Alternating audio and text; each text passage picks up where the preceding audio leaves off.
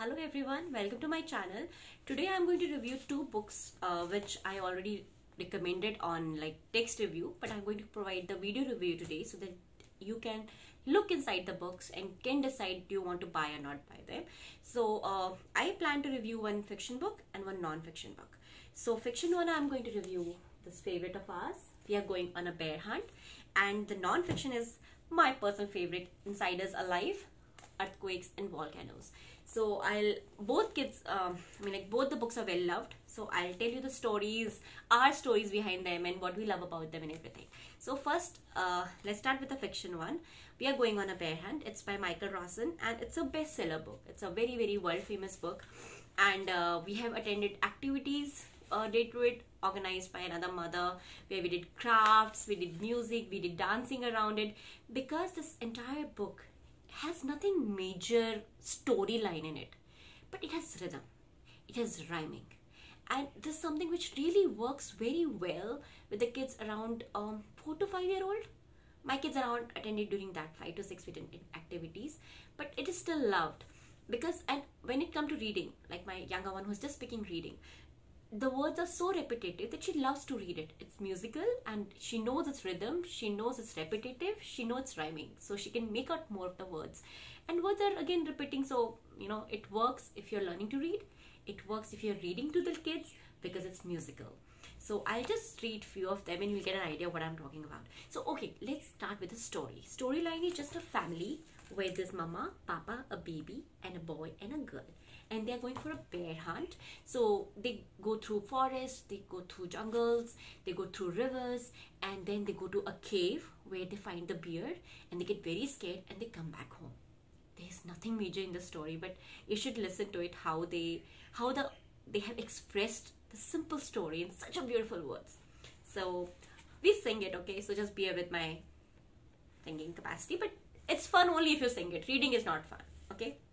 We are going on a bear hunt. We are going to catch a big one. What a beautiful day. We are not scared. Uh-oh. Grass.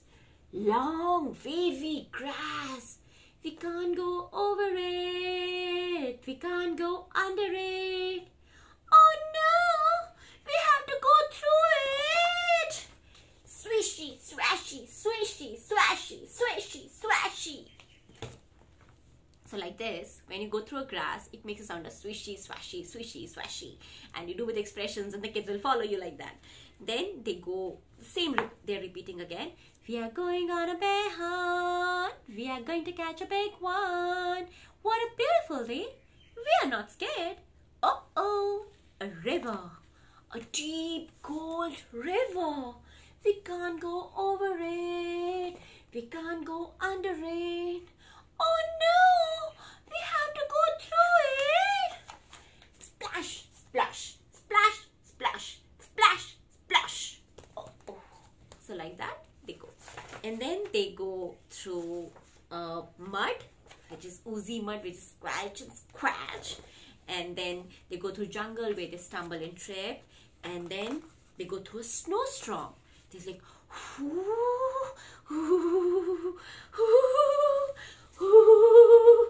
like that. They go through a snowstorm, which is very, very cold, and then they go to a cave where they go tiptoe, tiptoe, tiptoe. What's that? One shiny wet nose, two big furry ears, and two big googly eyes. It's a bear! Quick, back through the cave. Tiptoe, tiptoe, tiptoe. Back through the snowstorm. Ooh, ooh.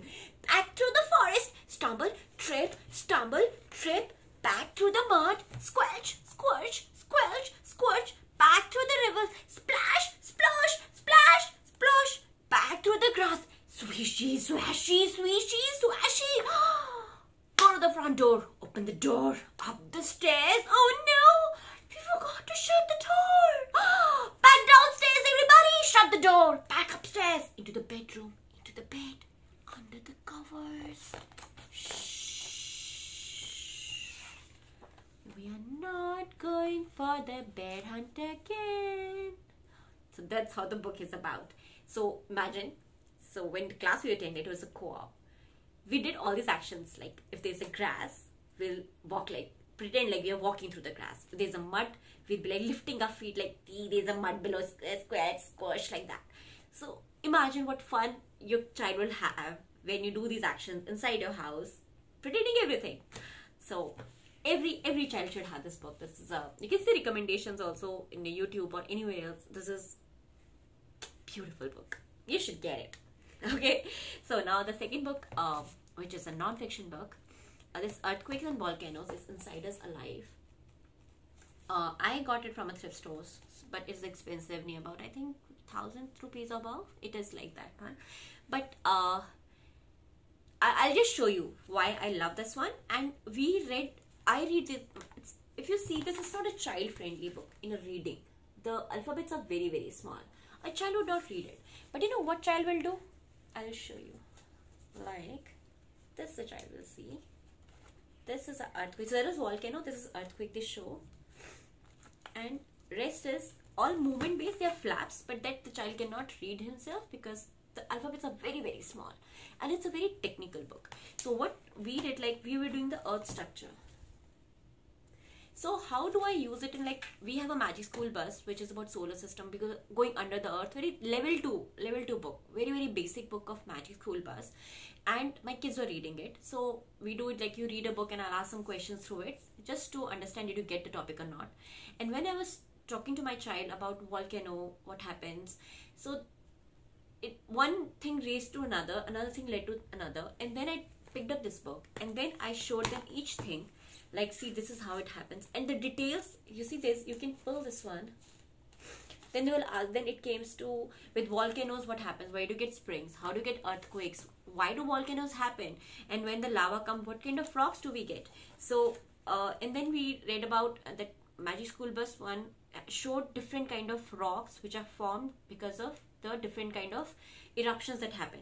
But magic school bus did not cover any colorful or any detail of these those kind of mountains they make. But if you see this one, it covers everything. Like if lava goes from here, what happens? If lava goes from here, what happens? If lava goes from here, what happens? Then here there was this lava bomb, and then when the type of volcanoes happened, what kind of this. So see, this is a fissure kind of thing. So whatever was not given in much detail, not in much colorful form in the magic school bus book, was detailed in very much. Then it came to what kind of volcanoes are there, then what are hot water springs. This book covers all of them. Like what are geysers, it shows like how the heat happens, and we have visited geysers in India. Himachal has some geysers, so we showed them the photos, when you were little, we went there.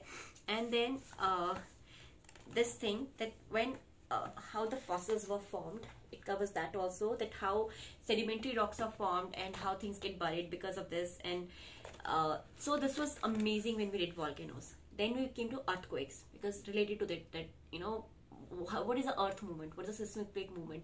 We watched some videos of tsunami also, that this kind of things happen. And like my touchwood, my kids have never seen an earthquake. Singapore doesn't have, but I was telling, in Nani house, in Dadaji house, they are earthquake prone areas. So there this happened, like they could not imagine what happens. And then they were like, if earthquake happen and things break, why Naniji's house does not break? And so this also covers the structures, like Chinese, how they build the buildings and how their structures are very much earthquake prone. And then I talked about like my brother is a structural engineer, my father is also in the same engineering, like civil engineering module, how they design the buildings. And this one, everything. It is pretty advanced book in a way, if someone has to understand how buildings, it's still child level, but still showing them very much visually that how you make sure that building is stable enough that it does not break in an earthquake.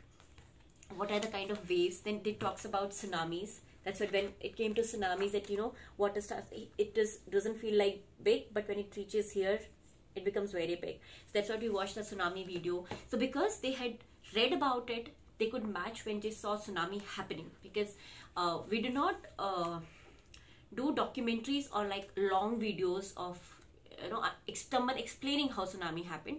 That all teaching part happens only through books. But seeing a wave coming and just damaging everything, we showed that video. Like I think in Japan it usually happens, and then India, Chennai, that few years back the tsunami happened. We just showed them that video. Again, we are a screen-free family, so we do not give that much screen time, or we do not use screens for teaching. That is my main aim. Is I use books only for teaching, for the simple reason that books they can go back to. Screens they can't go back to, because we have not given them the control. So if they have any more doubts about tsunami, they can go back to and read to these books and refer to it. But how it practically happened, that the wave came, it was slow, it was not visible when people were watching, and immediately when it reached near the coast, it just burst everything. That's how tsunami happens. So the same thing which is shown in this picture, that the waves were very slow, but as soon as it reached the coast, it became very fast. For that concept, I showed them the video. But apart from that, every teaching happens throughout this one. So the famous earthquakes. So if you see, so even my younger one, who does not read, who does not understand much scientific path as of now, she just gets fascinated about looking at this book. And then we did this activity. This one shows us the earthquake and volcano prone zones of the world. And then we went to the main map, the world map we have, and then we checked out the countries, which countries, and then I was like, oh, these countries are not safe to live. And then I showed her India, and her grandparents' house is here. We live in Himachal. And see, that is not the point, that these are not safe places to live. People still live here. Your grandparents live here. You go for holiday there. But you need to build the buildings in a way that they are prone to these kind of seismic movements and all those kind of discussions. So it is a very very comprehensive book to have a discussion for this kind of level, where you're not teaching anything, you know. For me, it's more not of teaching, it's more. And one thing I wanted to show, which I was myself surprised when I saw in this book, was seismology. How do you measure earthquakes? I did not know it. This was also covered. And there's one more thing which really fascinated me when measuring earthquakes. So they tell you here what kind of earthquakes, what is the level of 1, 2, 3, all the seismic reactor scale. So imagine we were just talking about earthquakes, and I told about seismology, I talked about the scale, how we measure them, what kind of instruments do we use. So that's what, it's a keepsake. It's not age specific. Kids cannot read it. The words are very small. But as a mother who do not know half of the things, I don't know half of the things. So these books are very, very handy for mothers to learn things and to talk about them to your child. And because these are like very beautiful one, kids do come to you to read these books and listen to these books with mama is reading something from these books. So that's why it is our favorite. So that's why I wanted to talk to you today, and hope you enjoyed these books. Thank you. Bye bye.